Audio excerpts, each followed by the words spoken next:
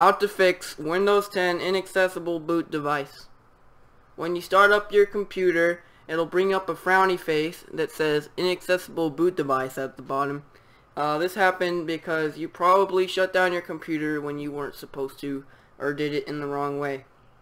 And it'll automatically restart your computer from here, and it'll diagnose your computer, and basically when you get back on, it's just gonna tell you that you need to restart it again and again and again.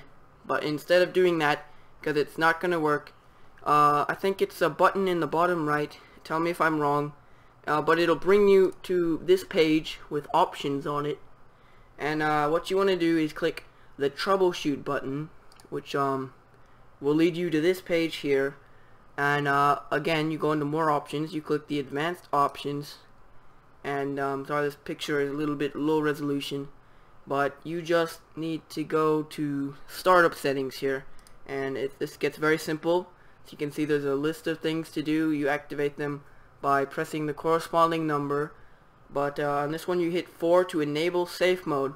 Safe mode apparently just fixes this, and when you restart your computer, it'll actually come up with the Windows 10 lock screen.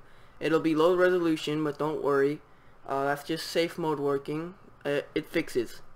Now that you're in the desktop on safe mode, all you need to do is just go to the Windows button and restart from there, and then when you get back on and it restarts, everything's fixed, it's normal resolution, and your computer's basically working again.